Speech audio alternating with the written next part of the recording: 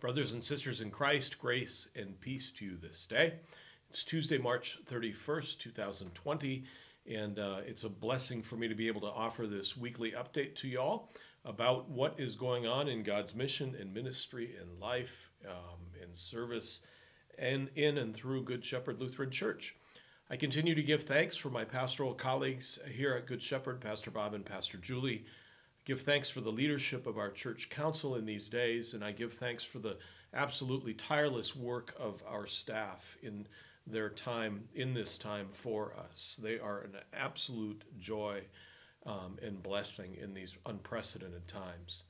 Last weekend in worship, there were two texts in our readings from Holy Scripture that dealt with death and resurrection, the first being the Old Testament reading from the prophet Ezekiel. It's a text commonly seen in our Bibles and known as the Valley of Dry Bones. And in that text, God speaks through Ezekiel and says, I will put my spirit within you and you shall live, and I will place you on your own soil, and then you shall know that I, the Lord, have spoken and will act. It's God placing and being with God's people in and through these times. And in the Gospel of St. John, we hear of Jesus raising his good friend Lazarus from the dead and saying to one of Lazarus' sisters and to each one of us, I am the resurrection and the life. Those who believe in me, even though they die, will live, and everyone who lives and believes in me will never die.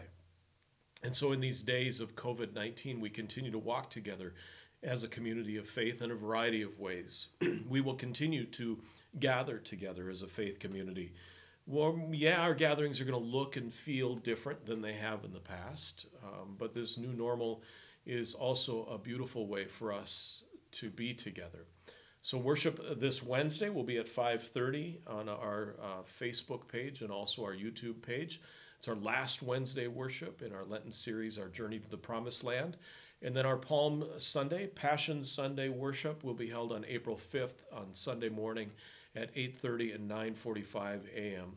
As we look toward and into Holy Week, the staff and pastors are working diligently on some beautiful and spirit-led worship experiences for us during Holy Week. It's absolutely the most important week of the year for a follower of Jesus. And so we'll be taking that journey much differently than we have in the past this year, but we still will do it faithfully and beautifully, and the Spirit will continue to be with us. So continue to watch your email inbox, watch our social media pages, the website, our Facebook page, etc., for more details on that as the week progresses and as those plans unfold. As always, the sanctuary continues to be available to you. If you'd like to stop by and just sit and be for a little while, to be quiet and turn off some of the noise of the world and of the day, our sanctuary is available to you. Just ask that you gather in no more than groups of 10, right? We're going to continue to grow together as a community of faith. Church school and confirmation and other youth group activities have been suspended for the time being, but they continue to gather in unique ways. And so our church school, Nicole, our leader of that, will continue to offer a lesson on Wednesdays at 3 p.m. and then another activity on Fridays at 12:30. Our youth group will meet with Ashley through Zoom meetings. 8th grade meetings are held on Tuesdays at 2, 7th grade meetings on Wednesdays at 2, 6th grade meetings on Thursdays at 2, and high school group Zoom meetings are held on Wednesday nights at 7:30. Pastor Bob continues to work on and do his one-on-one confirmation meetings. If that's of concern to you or you have questions about that, please feel free to reach out to him, send him a text message or an email, give him a phone call, and let him know, visit with him about that. Pastor Julie is continuing her Bible at Home series as well as her Lenten devotional videos that'll go through Easter for us. Those will continue to be produced and offered on YouTube and Facebook pages. In addition, she'll be doing a Bible at Home devotional time at 10:30 on Wednesdays and has other opportunities in the works right now. So reach out to Pastor Julie to see if some of those activities might be of interest to you. And finally, the Java and Jesus Bible Study is meeting every Sunday now at 11 a.m. There's information again on our website about that. We will continue to give to God's work through Good Shepherd and beyond. The office continues to be open as much as we possibly can during normal business hours, Monday through Thursday, 8 to 5, on Fridays from 8 to 3. Your pastors and staff continue to try to maintain a presence as best we can during this time, but we do ask for your grace as that's not always possible. And please know that during this time, our congregation continues to fully function and serve as the body of Christ in this place.